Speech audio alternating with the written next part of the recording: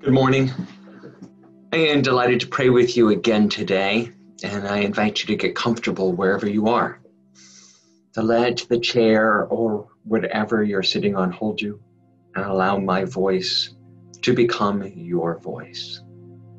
This day, we'd like to offer a prayer. I would like to offer a prayer for the people of Wisconsin and for peace in the midst of all of that pain.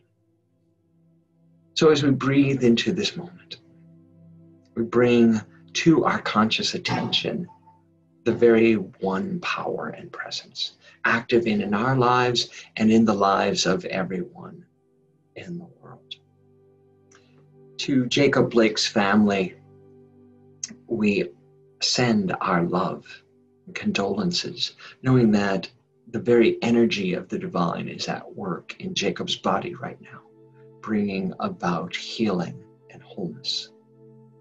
To the family and loved ones of the two people shot yesterday, we offer our love, our prayers, our focused attention on the healing of the divisions in this country and on this planet, of seeing the truth beyond color and knowing that we are all one people, one nation, one beautiful expression of divine power and grace.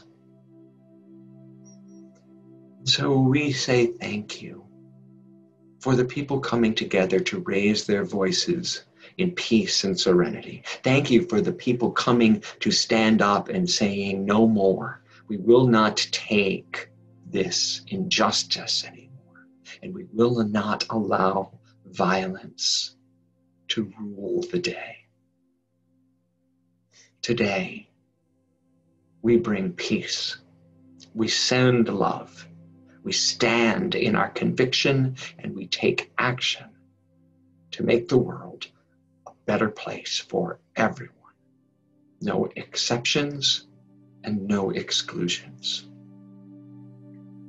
And for God's strength, support, guidance, and illumination during this time. We are truly grateful. And together we say, so we let it be, and so it is. Amen. I'll be with you tomorrow.